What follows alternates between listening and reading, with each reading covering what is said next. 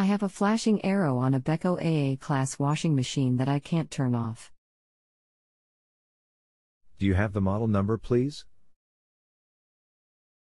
U7267W. Is the arrow you are talking about the start symbol?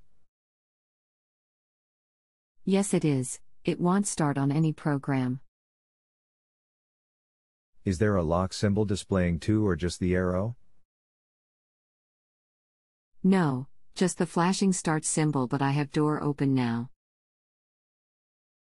Do you have a multimeter to test the lid switch? No, I don't. Turn the power off and then turn the dial to 90 cotton.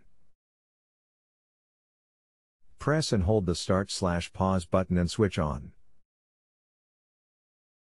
After 3 seconds, the start button will flash. Each push of the start button will test a different function of the machine. There are 12 in all. An error will be displayed on the function that doesn't work. I have done that, but it didn't show an error. There is an E above the lock symbol. Is that the error?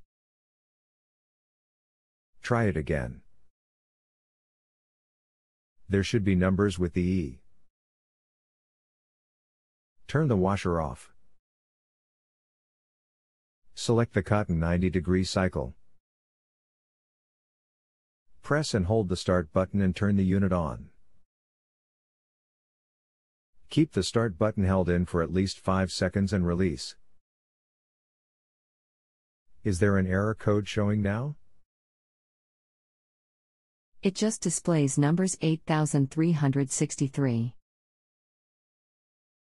Okay, it appears your control board is bad and needs to be replaced. You should be able to pull the fault code up. Okay, thanks. Not a problem. If you have a home improvement or appliance question and want to chat with an expert now, visit JustAnswer.com/YTHI.